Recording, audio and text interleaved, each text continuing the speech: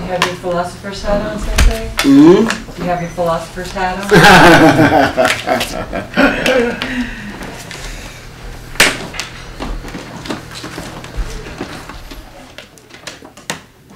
Sensei, okay to close the door? Yes, please.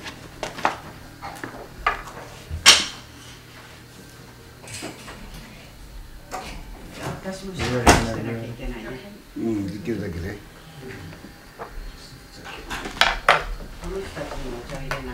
いいよ。Take this away. Okay. お願いします。Okay, I am ready. Well, this tape is for posterity, so that in the years to come we can look back and see what it is, what you see at this time, the most essential, important message perhaps that you have for not only your past students, your present students, but your future students. What is the most important thing that you would want any of us and of our future students to carry with them about your Aikido, your teachings? Well, you know, I've been thinking about it quite a while, what it means to be for retirement. And I'm chewing, biting, chewing, and try to digest it. But I don't know what it means to be. Still, I am lost on that notion of retirement. I think in a time it will come natural process, you know. So I'm not worried about it, but I'm kind of little lost about it. My message to future Aikidoist or present practitioner is keep up your Shoshin. Shoshin is beginner's mind. Shoshin is, if I may say, kind of unstained mind, preoccupied mind, conceptual mind. Whenever you come on the mat, not necessarily on the mat, but because mat is our center training place, I would say on the mat. You must clarify your own motivation from right the bottom. Clears up, purifies, and sit there, wait instruction with unstained mind. That has to be continuously carried out throughout the Aikido life. Whatever rank you may attain does not really make difference. Always go down really bottom with heart and check your Shoshin all the time. That's a word I like. Sensei, could you talk a little bit about the process? We talked about it before, about the levels of awareness and then presence, and then, so that people can have an idea of how it is to be the path of beginner's mind. As you had stated to me, to clarify the workings of the pillars. Could you talk a little bit more about that? About attaining Shoshin or reclaiming it? Well, everything has to be oriented from Shoshin upwards, and what holds underneath is strong foundation of Shoshin. It's kind of love affair, you know, commit yourself into such a way of discipline throughout your life is indeed love affair. It can turn to hate, angry, frustrations, like relationship with a human being, you know, woman, man, like. But there is a strong notion of affection. That's what I want you guys to keep up. Aikido, in essence, is very fragile. It can be forgotten, it can be destroyed, it can be diluted by ignorance and self-indulgence. So especially I have a message for teachers. We teacher has to take precaution, measurement to preserve our art very carefully. Aikido itself as an art doesn't have any means to protect itself. It has to be provided. That's what I mean, be affectionate. That's what I mean to be love affair. To take care of that very fragile, sensitive art, which requires protection.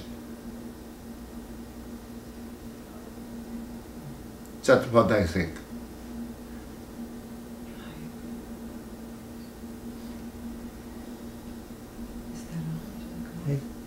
Is that all? If you, Well, no, we're I having have a lovely no. conversation. I would love to- I want to hear more. If it's okay. Does my English make sense? Oh, absolutely. Oh, great. Very clear, very clear. I remember you talking about, when you talk about your love affair with Aikido, you speak of her as a princess. Mm-hmm. That's a good way to put it. The story of the princess, and that is something that has really impressed, especially the older teachers who know that story well. Like Mike Flynn, he understood when we were talking about that. But can you describe your relationship? Is that too personal? No, not necessarily. That's my full heart, or my core heart toward Aikido. That's what kept me up as an Aikidoist. You know, when I was young, 18, I have fallen in love with princess. Princess. And that's how my love affair started.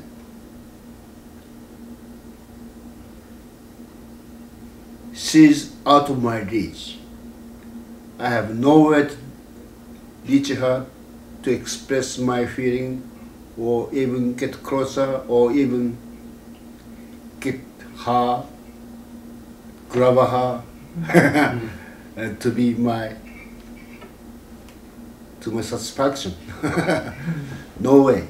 She's behind, far away, behind silk curtain. She's princess who rode my road.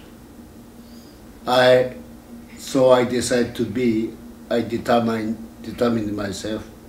Well, she's unreachable to me, but my love is pure and forever. So I decided I'll be captain of Royal Guard, protect her. That's what happened to me past 50 years. I have been living up with my own affair and carried out my mission to be captain of Royal Guard or princess.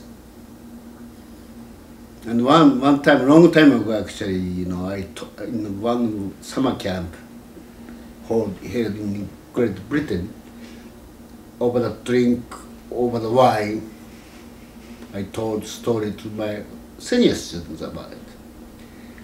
And gradually story has been started spreading out. It was very dynamic, where being captain of Royal Guards, I have to be very obedient to the order and the system, structure, and so forth. But I was not. I was bad captain actually. I rebelled against authority many times, back and forth. And but she has never left my heart. She's still there. That's about it. That's what I meant by Aikido does not have its own means to protect. Fragile, noble, sensitive, precious. We have to provide protection. And I am the captain for that company. You've trained many soldiers. Many through the whole world. Yeah, I know. And the most privileged I feel about my career being professional Aikidoist is that I met so many quality people. Of course, that is something to do with Aikido power, you know. I have done Judo, I have done Karate, I have done Kyudo, I have done Iaido, so forth, but I have never met quality people as much as I met in this Aikido community. And I'm very proud of it. And that quality actually itself is protection. Large part of protection, you know. So my intention is always how keep ourselves up to quality, providing natural protection of this fragile, sensitive, noble art of Aikido. Thank you. Thank you, Sensei. Sensei.